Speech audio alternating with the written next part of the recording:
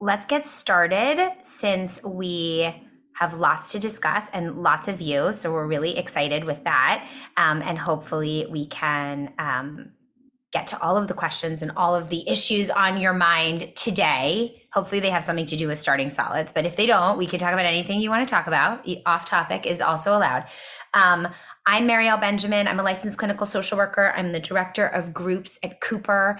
I am also mother to Maddie making the kissy face in front and Lucas behind her. Today is day 2 of Lucas being in school. He is 9 and Madeline is 11. So I have not started solids in a few years, but luckily I do this professionally. So hopefully we'll get to everything that you guys want to talk about today. And I am so lucky to have 2 wonderful co-hosts with me today from Nara Organics and Little Spoon.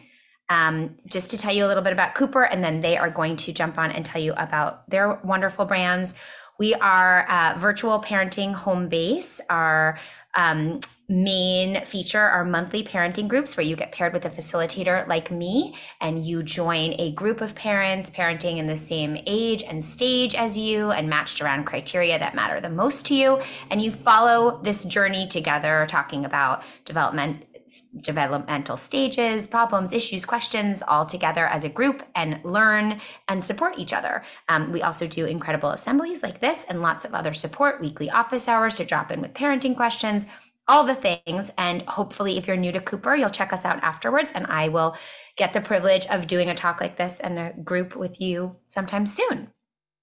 And Joni, can I pass it to you?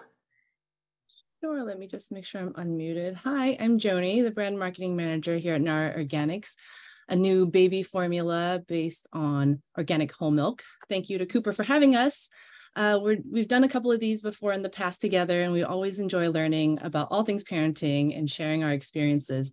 A quick background about us. Our founder and CEO, Esther, started Nara after her daughter was born, and she couldn't find a formula that she wanted to use, even amongst the organic ones.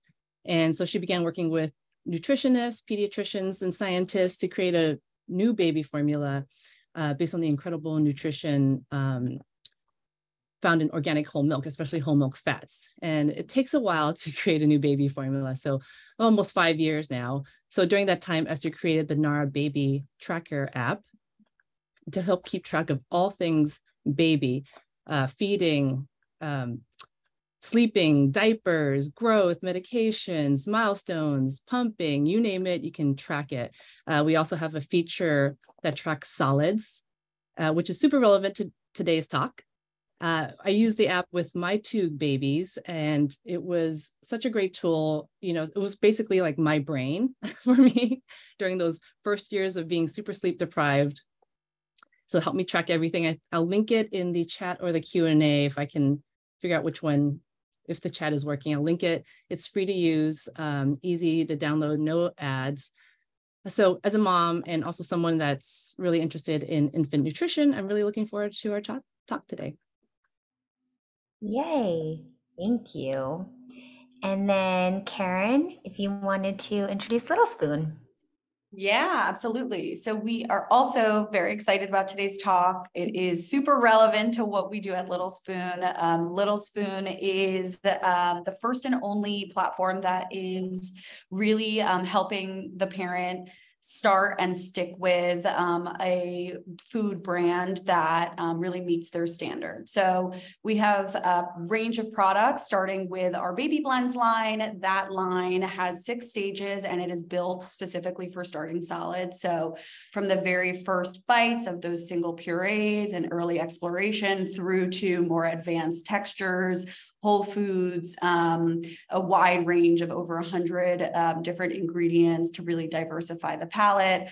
That is the kind of essence of the baby blends line, built with the support of experts in the baby space. We also then offer a line that transitions you into table foods, really kind of an early transition meal offering called Biteables, and then graduate you into a line of different heat and eat meals, as well as our smoothies. You can see some of that on this slide. And really the brand is built on the philosophy that parents deserve convenient, easy to use, high quality options. Unfortunately, not so many of those options exist even today at the grocery store. And so what we do is we work really closely with you to personalize a menu that makes sense for your child based on their eating stage and deliver it right to your door. Those products actually evolve and develop alongside your child. So we kind of continue to advance the meals that your child is eating as your child ages.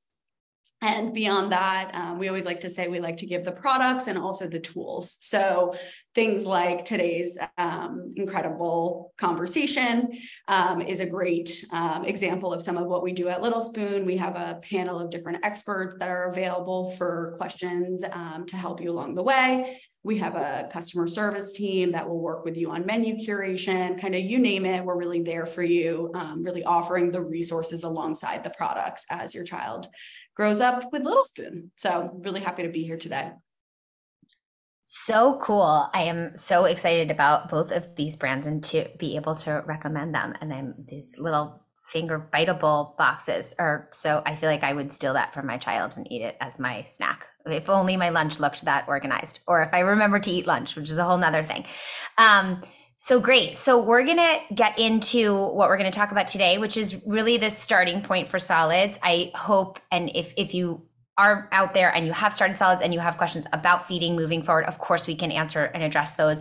We're just going to start with sort of this beginning of the journey. And what is your role as a parent in this journey, besides providing the food, obviously, knowing how and when to begin, some of the different approaches, things to watch out for, and then really importantly, the part that is most informed by the research, which is establishing good mealtime habits. So just so you know, two sort of disclaimers from today. Our mission at Cooper is to present the research about child development, how children grow and thrive, and what we know from data.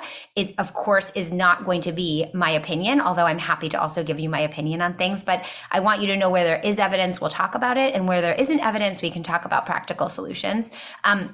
I also want to say, if you have a concern about your baby's specific medical history or weight gain or your family history or something like that, I don't want you to take anything of what we say today and run with it without checking with your healthcare provider. There are, of course, other components to starting solids than just the behavioral stuff and the parent-led stuff we're going to talk about today. So if there are any questions in that realm, make sure to run it by the provider that knows your family and your child best. So welcome to the next phase of your child's development, which is eating. So it's really easy to get caught up on the what's going in, what's coming out part of eating. But really, I want you to think of your role in this transition as creating a positive environment, creating a association that your children will have for the rest of their lives with meal, not in a pressure, scary way, in a wonderful way, with meal times. So food is so much about culture, about tradition, about love, about connection. When we look at the data about why family meals are so important for children throughout the lifespan, it has much more to do with the connection and the coming together that happens at meals, the ritual of that, than it does with actual calories in, right? So something really helpful at the beginning of this journey is to really set your mind to, instead of think about this is a task, this is a to-do, this is a must calculate how many things I get in you a day. This is also the beginning of teaching your children about all of the wonderful community and ritual and tradition that exists around meals. And we know that the way our children's brains work is that the more we can have that positive association, not only the better we'll see their behavior around meals and the way they approach food and even try new foods, but also the way that they will come to understand eating and healthy eating specifically for the rest of their lives. So these associations in this early phase really matter. Now, the good news is that your children at this transition are still largely dependent on formula or breast milk or both for their calories. So that's another reason that this is about less pressure, having fun, and having this opportunity to introduce something really wonderful and glorious in their life, like food. So in the beginning, I want you to think of starting solids as science class. This is baby science, right? This is learning about different textures, different tastes, what it feels like to hold things, what it is to develop fine motor skills, what it's like to throw things on the floor and see what noise they make or who comes to clean them up, right? The knocking things down over and over again is part of this process. And so one of the things is looking for the opportunities for connection, for joy, for delight, for all of those really important, really meaningful relationship building moments around the food. And letting some of the other stuff, like the mess and the chaos and the sheer overwhelming nature of how many crevices and cracks food can get into, go, right? Because if we can maintain that positive sort of openness around this process, we're going to do a lot of good for both our children and for ourselves as parents. So in this back and forth conversation of what is eating going to look like for your baby and for you, readiness is one of the most important things to look at. So right now, the current recommendations, and they do change with time, like all things, are generally between 4 and 6 months, babies are ready to start solids. And I see some people raising their hands, but if you want to put your question in the Q&A, we're going to circle back to that if that's easier. Perhaps you are unable to mute yourself, but you like disappear on my screen after a second. So I'm going to leave the hands raised for the moment and just put your questions in Q&A or save them for the end. I'm not ignoring you, I promise. Okay, so back to readiness. So usually it's doubling your baby's birth weight. It's being at least 13 pounds or greater. And really importantly, it's having these basic skills, which is being able to sit up, well supported with head control in a high chair, right? Being able to show evidence of swallowing, not having other issues while using bottles or breast milk that anybody's concerned about. Some ability to pick things up if you're going to go right into finger foods such as baby-led weaning, and some curiosity and interest about food, which is really just being awake and alert enough to want to participate. So very often babies who are on the cusp of being ready and interested in food are the ones who, while you are eating dinner, are doing that. That's a very scientific move for opening their mouths and coming very close to you or attempting to eat your food, right? Curiosity and interest, and thinking through readiness as something that also has a lot to do with when you are ready, right? So in terms of the data, there's not a lot of evidence to suggest early or any particular point in time, except around the introduction of allergens. So as many of you may be aware, it was common thinking a few years ago to hold off on foods that could be responsible for allergies. And now we are realizing that the early introduction can actually be better for babies. And so the recommendations have shifted younger, which is why we got into the 4 to 6 month age window. However, if you are not ready, if you say to me, it's 4 months, but I'm still totally overwhelmed. I don't have a schedule that I can work with. I don't think I can add solid food on top of all of the things that I'm doing. And we have this challenge and that challenge and all this else going on. There's absolutely nothing to suggest that if you waited till 5 months, there's any difference. Or if you're 5 months and you wait till 6 months. I famously, with my second child, was going on vacation and said, I can't deal with food till I get back. So you're going to wait another month because that's what's going to work for me. So it needs to also be when you're prepared to start this journey and when you can do it from, again, that place of being positive, being open, and being relaxed about it. So in terms of what gets paired with readiness, we think about the equipment and all of the things that are marketed to you to use for feeding. And while lots of them are great and lots of them are great, the things you basically need to start with is having a high chair that your baby can sit in or some kind of booster that has foot support so your children can be in their best possible position to be able to chew and swallow. You want to think about things like bibs and mats that catch some of the excess of all of the mess that you're going to make. You need some utensils. Even the smallest babies, even if you're doing purees and you're feeding them, are going to want to start with utensils, at least to hold and bang on the high chair.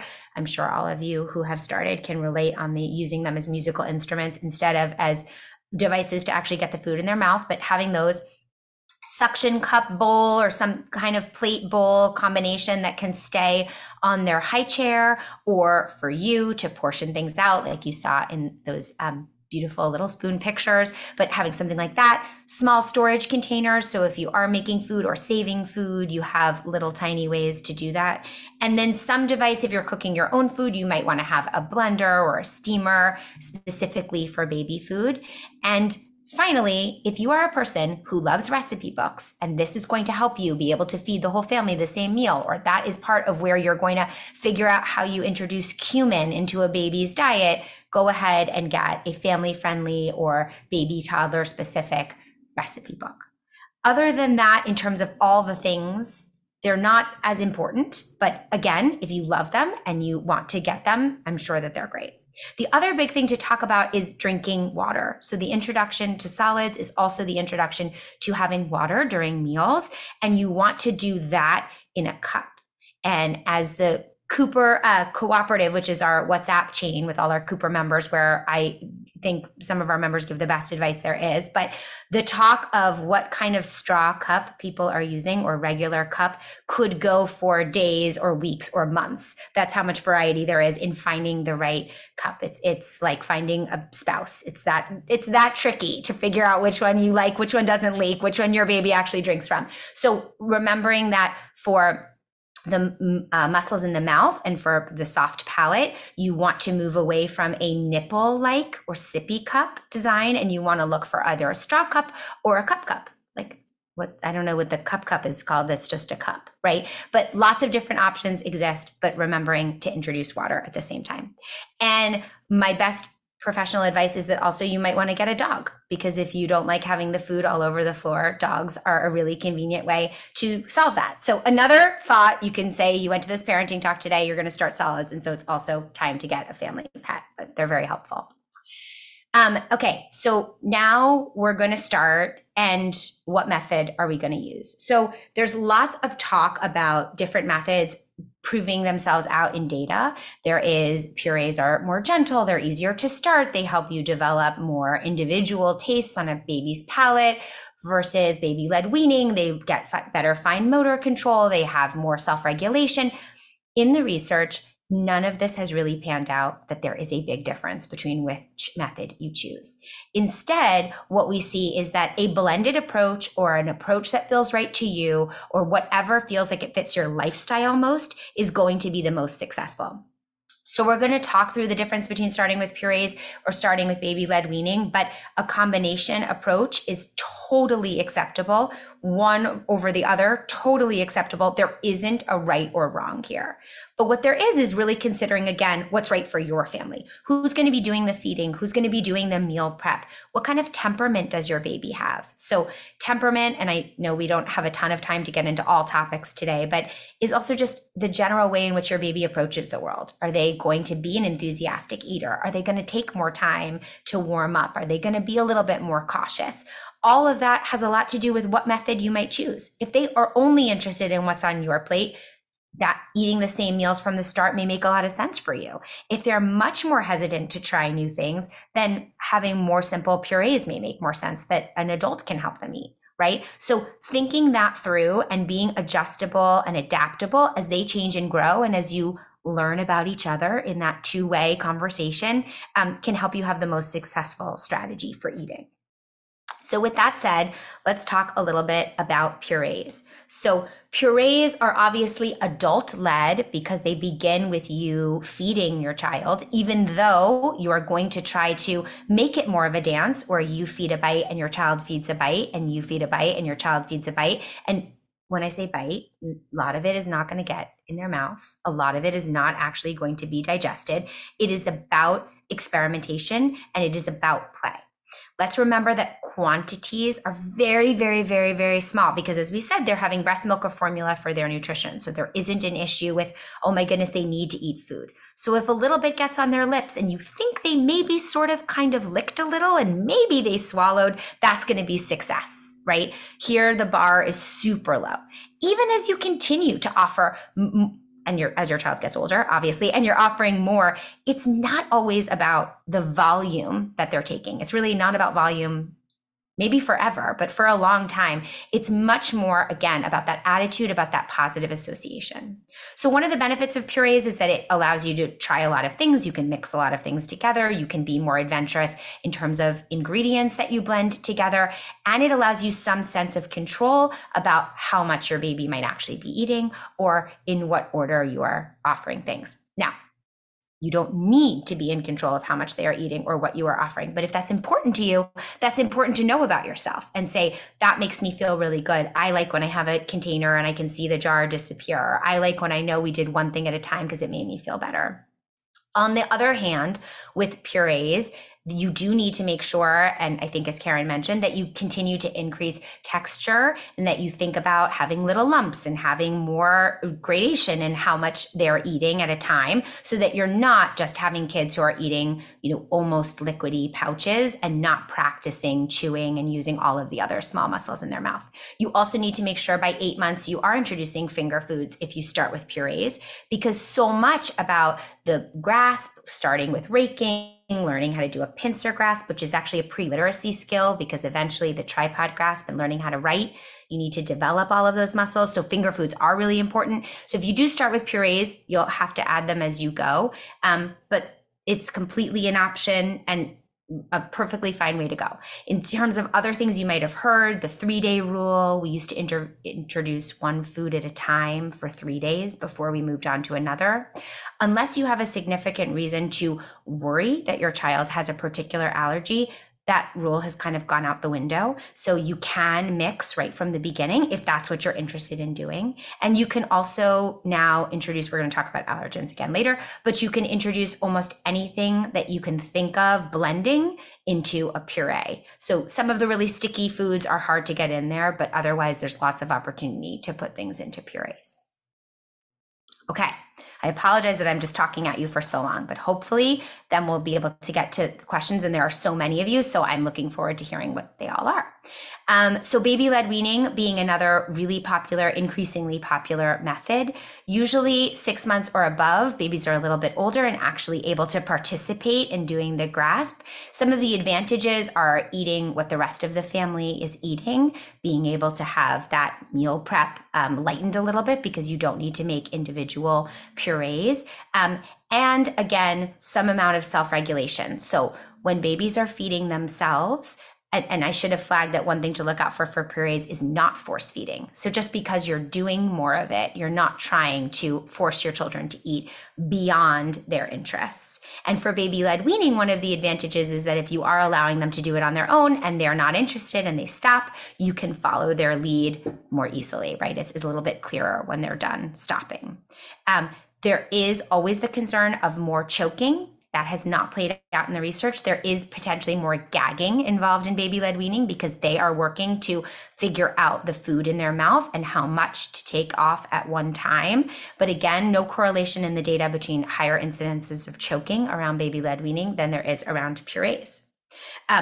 Again, if it feels to you like meal prep wise and culturally and with the way that your family is designed that this would be easier, it's a great choice. If it doesn't feel like it's a great choice for you, then you don't have to do it. There's going to be a lot of that today. So hopefully that's reassuring. So now the next question that we always get, which is what foods should I start with? So again, there's absolutely no science to suggest that you should start with one food over another. We used to think that, and people will still tell you, if you start with the sweet foods, they'll never go backwards, but none of that has ever been proven out in research. So it can be whatever foods you have available, whatever foods are in season, whatever you order from Little Spoons, right? It doesn't really matter what you decide to choose and the order in which you do it.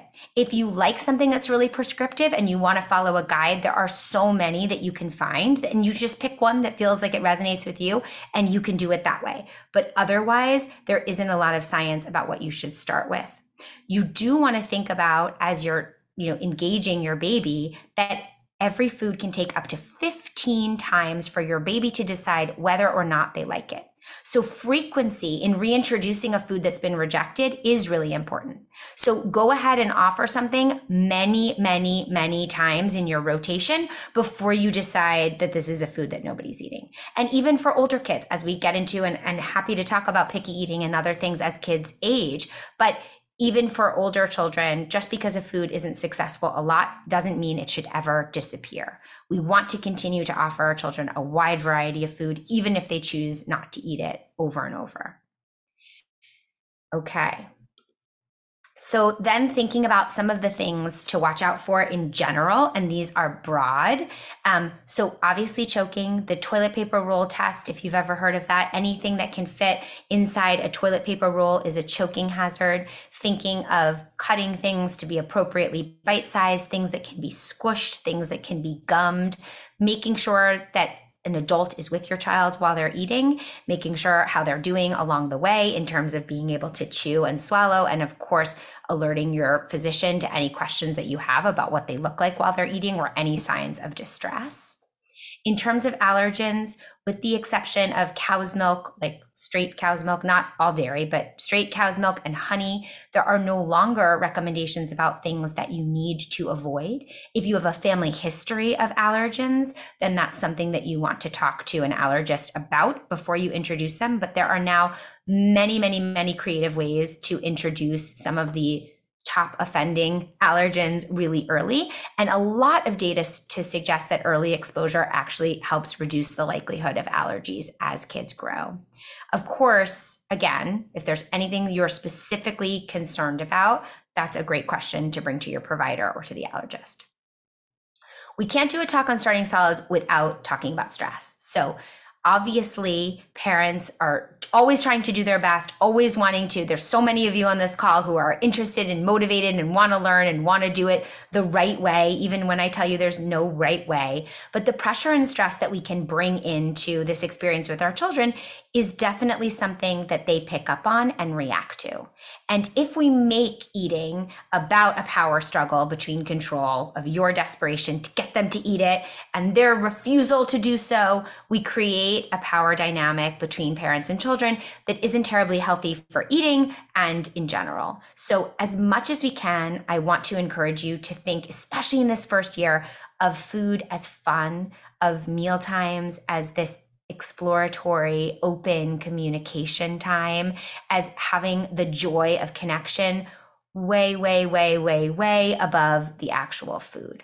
When you give off that stress, when you parent from a place of that stress, your children are more likely to react negatively to it and to also have that association with meals, which we see down the line to have all kinds of things to do with disordered eating, unhealthy eating, obesity, and lots of other different connections around that.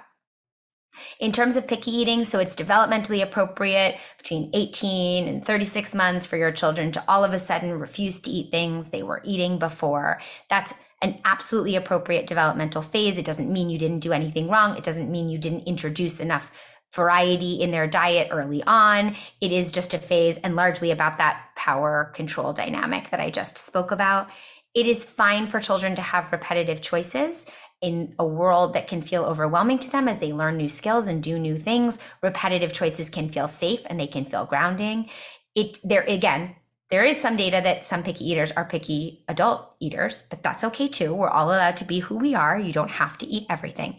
So again, if it's not a nutritional concern, like they've eliminated an entire food group and we have no idea how you're going to get it, you can indulge choices here and there and continue to offer others that are rejected. So having preference is not a bad thing, and it does not mean that there is something, globally wrong with your child. If you have any refusal aversions that you're actually really concerned about, then again, another opportunity to bring that to your provider and talk through it.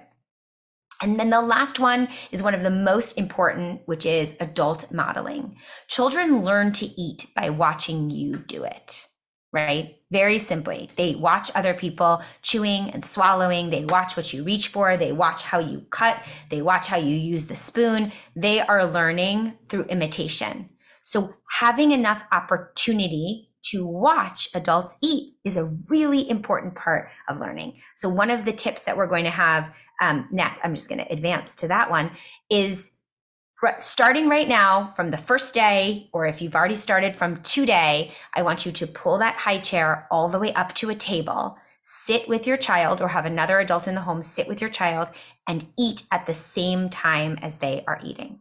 Now you're going to say, but I don't eat meals like that. And then I work and then I'm not home. Just find as many meals as possible, as many times a day as possible, and eat something. If you can't eat the same food, you can have your tea and toast while your baby is eating something else. Totally fine. But you want to give them the experience of watching adults eat. And you want to give them the experience of what meals are all about, which is conversation. How was your day? What did you do today? Where did you go? What did you see? And we know because of language that you doing that sportscasting is one of the most important ways we help kids to learn new vocabulary, right? So it's a 2-for-1 special. Have the meal together and do all of the talking.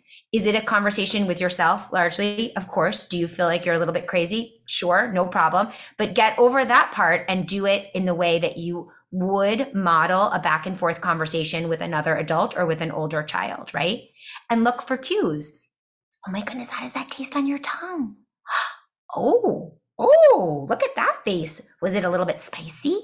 Was it a little bit mushy, right? Imitate back. Give them the response and the feedback to what you know they're experiencing. When I respond to your face that you're making, to the way that you just threw your tongue out, to what you just threw across the floor in a normal conversational back and forth way. So not like, hey, no, we don't throw that, right? At this age, it's much more like, oh my goodness, what was that? What just happened, right? So our reaction is small and it's back and forth so that they can have that moment with you. That connection is what we're talking about when you're going to read about all the importance of family meals. It's not going to be like, did you get 2 tablespoons of carrots in? And then did you get 2 tablespoons of apple, right? That is going to fall to the wayside. And I know that that feels really important now because it's what you can control, and that's okay. But in the long run, what you're building is much more that back and forth relationship at meal times. So go ahead and start having it now. I also want you to think about using vocabulary to add new words to what they know. So as soon as early as 8 months, your children understand a lot of language that they can't say back to you. But you can continue to increase that by saying something like, are those your bananas? Are bananas yellow? And are they sometimes mushy and sometimes hard? And are they big? Are they crunchy? Or are they mushy, right? All the different words you can talk about and introduce through having meals. Make sure to set yourself and your child up for success by not trying to feed them when they're exhausted, right? They can guzzle a bottle or feed on a breast much more effectively when they're tired than they can have solids. So try to do it at a happy and well-rested time of day. You may need to plan a bath afterwards, which is okay. You may be like this lovely gentleman in the picture, naked for mealtime. That's okay too. Whatever your preference is, but you're eating together, you're having that experience, and you're trying to find it at the best moments of the day. Let them explore. Realize that all of the way that something feels to your fingertips when you touch it is the way it feels to your baby when they put something in their mouth, right? They have amazing, incredible receptors in their lips and inside their mouth that can learn about an object and about the world by mouthing it. That's why they're putting everything in their mouths in these phases of development, right? So allow them the opportunity to learn from what's going in. Allow them the opportunity to learn what happens when it comes back out. When you squish it between your fingers, when you rub it on the high chair, on yourself, on the wall, on everywhere. And I know that the mess is frustrating. And I know that food waste is a horrible reality that many people face in this phase. But as much as you can, try to feel okay about the mess and the exploration. Keep super calm. If you can't do it calmly, it's not worth doing for the meal times, right? So have somebody else do it if it's really stressing you out. I always say that as a parent, you have to pick the issues that really you allow to make you crazy, right? I'm sure I'm saying right, like I can see you nodding back, but there are only so many things that you can worry about. If choking is yours and you're trying baby-led weaning and you just can't watch it because you're just scared of something, then have someone else help you through that stage if you can, right? So admit and understand where your weakness is, or maybe baby-led weaning isn't your thing if that's the case. But try to keep calm when you can be. Trust your child, follow their lead, and really encourage independent eating. Again, there must be some type of finger food involved in your child's life by about 8 months, if not before, and really thinking through giving them the opportunity to feed themselves. As frustrating as it is to sit there and watch them miss, you really want to give them that opportunity for so many reasons. Okay, so we've made it through our slides and now we have lots of time for questions. I will do a scan of the Q&A. Joni, you had some questions too, if there's anything that you wanted to throw out that you guys collected. Really great presentation. I think there are a lot of questions. You mentioned that formula and breast milk is going to be their main source of nutrition during the beginning. A lot of people are asking like what the order should be. When you feed, always the formula first, and should you wait an hour before you start the solids? Or I think that was what our pediatrician had, suggested to us. Is that kind of the recommended order in when to feed? Yeah, there's so much variation. So I don't know if it's recommended as much as I would think about when your child is waking up and the most voracious eater, right? You can't really start with like, here's a little bite of this and a little bite of that. That might be too much, right? So you might need to get that first formula or breast milk in. And then an hour later, maybe 2 hours later, you can say it's breakfast time and let's see. And then follow that up with your next feed, depending how often you're doing feeding, so that you can also top off the nutritional part with having that bottle or breastfeeding.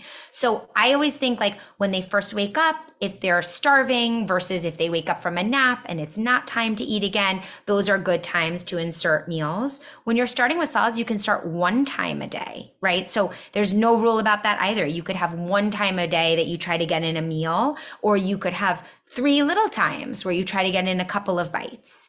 Since the quantities are so small for so long, it really doesn't matter. And you need to figure out whatever's best for you. I know when you're dealing with how often they have to sleep and how often you have to do breast and bottle feeding, the idea of adding 3 meals and a snack is not what we're talking about for 4 to 6 months old. So pick up a moment in the day that feels doable with a little distance from the bottle or breast so that they're hungry, but something that also feels like it's manageable. I think that's a huge relief to a lot of first-time parents to know that you don't have to, 3 meals, 2 snacks is just so much. So much. Just really just for the babies to experience food or solids. Yes. You can even forget a day. You could be traveling and be doing other things and you don't get to solids that day. And that's okay too. That's okay too. That's okay too. Okay, there's a specific peanut butter question that I see in here with a husband with an anaphylactic reaction. So that's one where I would definitely talk to an allergist or the pediatrician about how, with a family history, how they recommend doing it, especially around peanuts. Although there are so many new incredible ways to find small dosage of peanuts and nuts in general into babies' diets, but that would be one, Carly, I would want some supervision for. Oh, there's someone who loves the app, the Nara Baby app, shout out. Hi, Emily. He's not a fan of purees, trying to find different ways to start him because he's not a fan of purees. So my question, Emily, would be like, is he a fan of finger foods? Are there other things that he is eating? Because then maybe you have a child who does better starting with finger foods or starting with more texture or lumpier food. And again, a lot of that is just like, see how it goes and experiment with things that he's interested in. I wouldn't stop just because, and he's already 7 months old in this question. So it's not like I would go backwards and say like, oh, well, we've never been able to do purees, so we're still trying to master purees. If he's ready to move on to other things, then I would just follow his lead and move on. And again, as long as you're getting in all of the varied diet that you want to do, you can do it in any form that works for him. And you have a lot more options at 7 months. So that can be exciting. Here is a question. I want to get my son to start using the fork and spoon. You load the spoon and fork and try to get him to his mouth, and he thinks it's a game, right? Okay.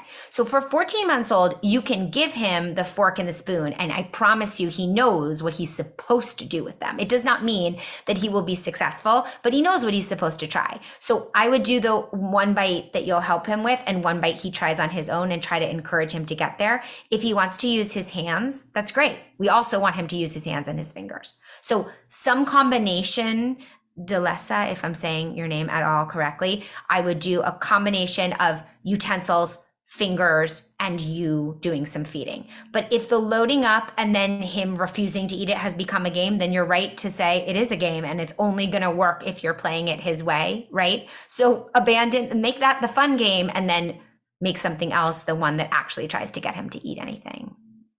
And some adult modeling if he sees you doing it. For sure. The watching. That's why I say by 14 months, he definitely knows what he's supposed to do. He definitely has seen it enough to know that. How do I introduce egg? My baby is almost 7 months old. We gave her boiled eggs. She got red rashes. I would definitely talk to the pediatrician about this one. And I don't, that will they ever be able to eat egg? Again, we have so much research on small exposure over time being really helpful, but I wouldn't want to do it again without talking to somebody about that reaction and how they think you should do it. Sometimes you do the first couple introductions at the pediatrician's office or your family medicine provider's office so that they can observe the reaction. But there's no reason, Priscilla, to give up hope that you have a child that can eventually eat eggs. But I would do that with a little bit of supervision involved. Okay, Grace is asking, does the baby have to be able to sit totally unsupported, or as long as they can sit with some support, like the trip trap seat?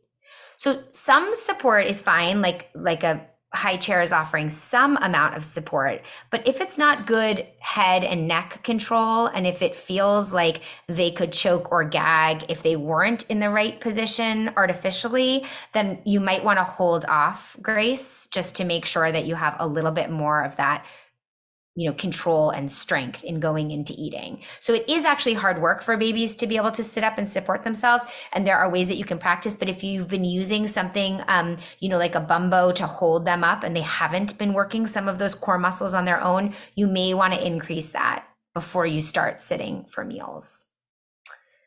Nora is asking, once you start solids, do you need to give them every day, every meal, once a day? Okay, I think we answered that, but lots of variety. It can be every other day. It can be once a day. You can forget. You can go on vacation, whatever it is.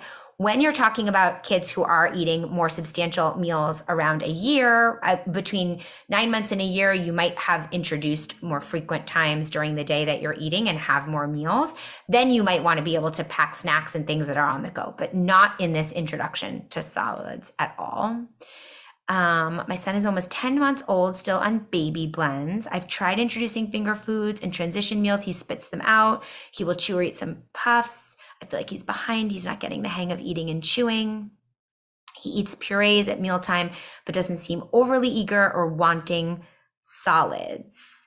I think that it's also okay, Allie, for him to just not be ready at something. There's no behind. So behind is not really a thing, right? Development is on this nice, very, very generous spectrum, and it is okay if he comes to finger foods later. There's no reason to think that he won't come around to eating all kinds of things eventually. So this small window feels behind, but I would not say behind at all. I would continue to offer them. So maybe you do some of the things he likes in a puree form and some of the things he likes as finger food, and you continue to offer it to see what he's interested in. And if you have one meal of just finger food and he doesn't eat as much, you have your backup. He's still only 10 months old, so he's still getting calories elsewhere. And then if you stick with it for a few meals, he may come around. So he may be like, it's not my favorite choice, and if there's a million other things here, I'm going to choose those. But if it's the only choice, I might be more willing to try it.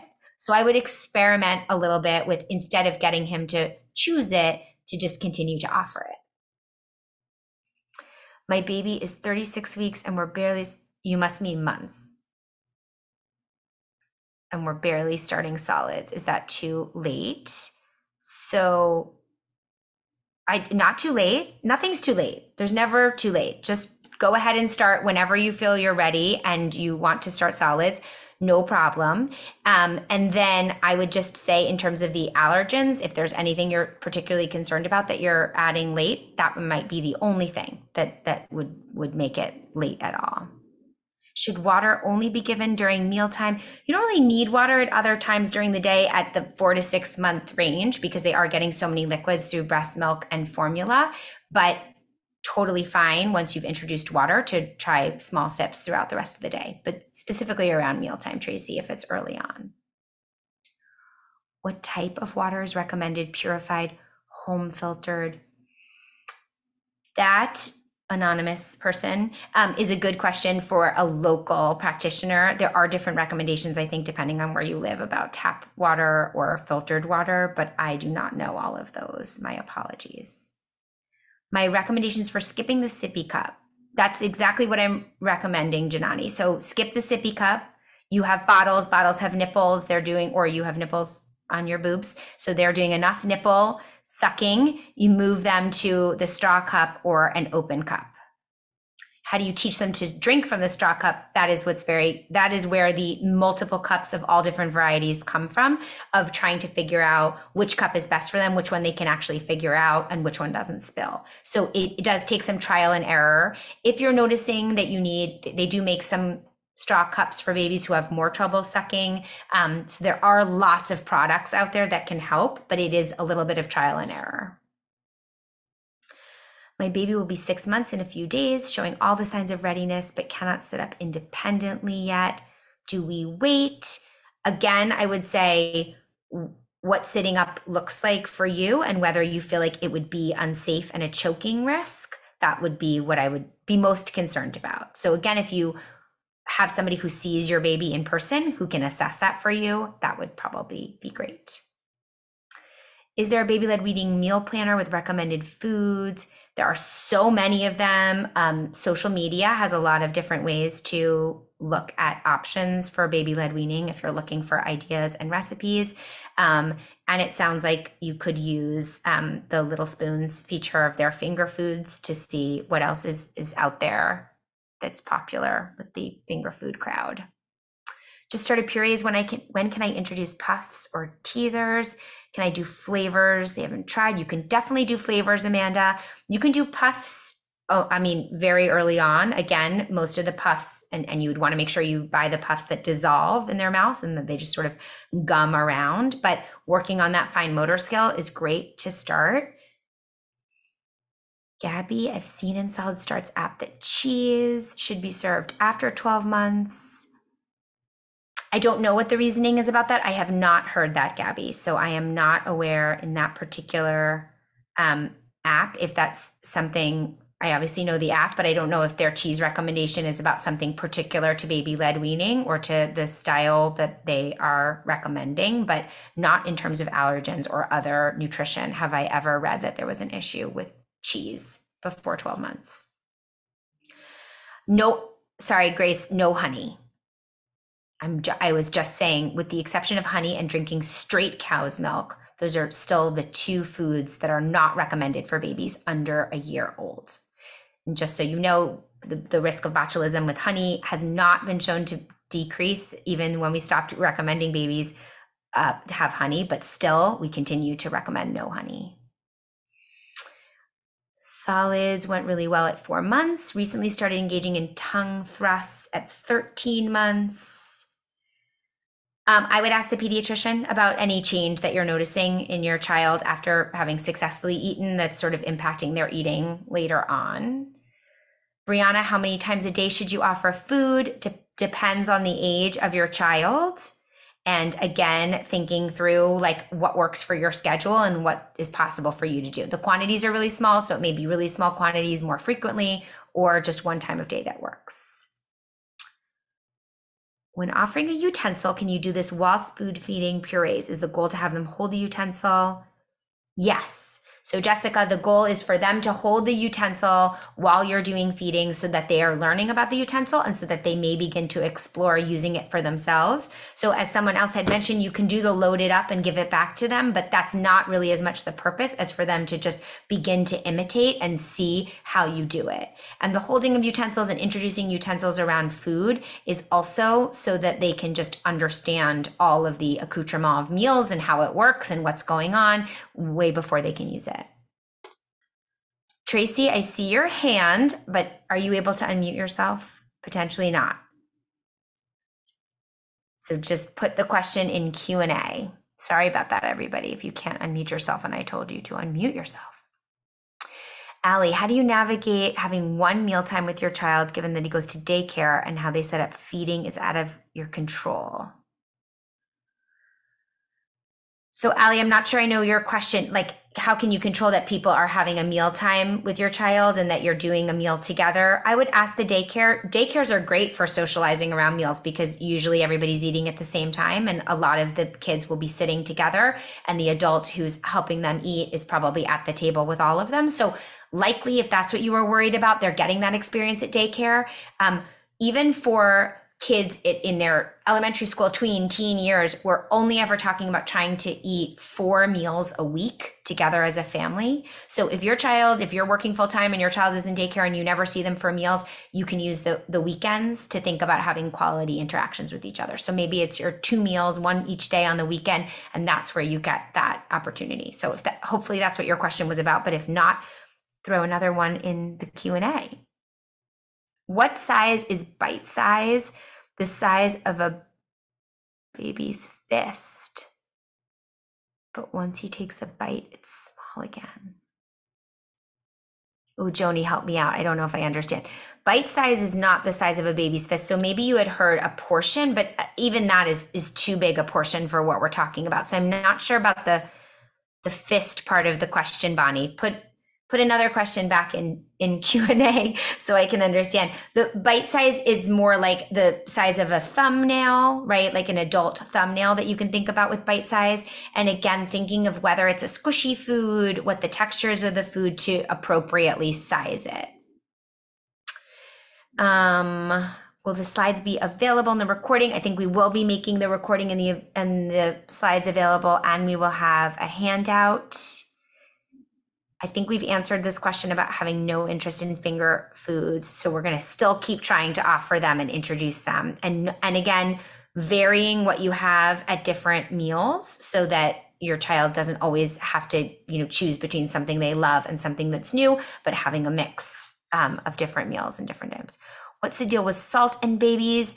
Again, it depends on the style of feeding you're doing. If you're feeding your children the same food that you eat, then obviously you're not going to be cooking necessarily with no salt in your food, same as no spices and no other ingredients. So I think, Rebecca, no added salt is recommended for babies. Probably you can look on Little Spoon for more recommendations around specific baby foods. But if you're doing something like baby-led weaning and your children are eating the same meals you are, then I think that advice would be different. Can I still give my baby milk while giving him iron? Does milk lower iron absorption?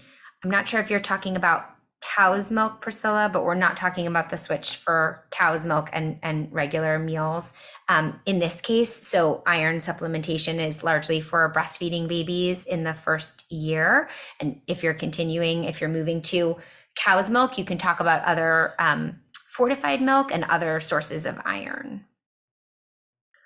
When introducing water, what's the recommended amount? Up to 8 ounces, 2 ounces a day. I wouldn't count the number of ounces, Jessica, that your baby is eating. And it definitely isn't an 8-ounce glass of water, again, in these early months. So you're just working on small sips. So I think probably the 2 ounces total is more accurate. But I would also say just offering it and offering small sips is what you're working on right now in this moment in time. Although I don't know how old your baby is, but in general, you can think about just offering it, not calculating or looking at quantity quite as much. Okay, we've talked about allergens. We've had a lot of feeding challenges. I worry they'll generalize eating in the future. What is recommended to improve positive associations? That's a great question. So we do know that negative associations with eating can contribute to disordered eating and unhealthy eating and even obesity in the future. So things like mindless eating, where we distract our children and they eat sort of involuntarily, right? So they're looking at something over here and then we shove food in their face, and that forcing, it does have a link to obesity because we basically don't allow our children the opportunity to practice self-regulation and stopping when they're full. We sort of break that hard wiring that for many of us is broken, which is the ability to stop when we're full, right? And not keep eating. I talk about it like a bucket of popcorn at the movie theater, where if you're just distracted, you will continue to eat, but that's eating that you're not regulating, that you're not checking in with your body and seeing your sense of fullness and what that's like. So there's lots of data around that. In terms of other negative associations, so that pressure to eat, the battle for control, any of those struggles that you may have had, the best way to think about working on those is to work on positive connections. So not only at mealtime, but throughout the day. So having low stress, meaningful interactions with your child where you work to be responsive to their needs, to make that connection, to have delight and joy in them and share those moments, that can all work to rebuild that sort of positive attachment relationship. And then bringing that into eating. Siddiqa, I'm probably butchering your name, I apologize, but Siddiqa would bring all of that into eating and make meal times really low stress, really fun, really a moment for connection, and then have the food there and available. So the food is secondary to all of the wonderful things that are happening at mealtime. But yes, if you've noticed that, it's a really great thing to get on and to try to make a positive association with food instead of that pressured eating. Subscription box. I'm going to leave that question. I know that Karen had to run from Little Spoons, but I don't know if there are other subscription box options for them or how that actually works. Since it's just for experience, how do I make sure they get enough? Sometimes I worry he's too full for solids. Well, you don't have to, Janani, you don't have to worry if he's getting enough because you have your bottles or breast milk to feel good about general nutrition. So it can just be about fun and exploration. And then as you transition or wean off of formula or breast milk, then you can sort of focus more on how much volume your child is eating. But remember that volume also changes over time. So in the growth spurts that kids have, there are times where they need more calories than others. There's times where their appetite drops off. So it's not a sort of measurable thing over time, the way you might feel about like ounces in a bottle.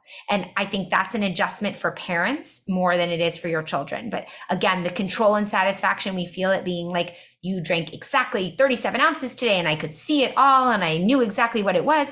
We have to give up some of that control when it comes to things like starting solids so that our kids can also be able to explore and go through this in a sort of gentle way and not make it about regulating calories in and calories out.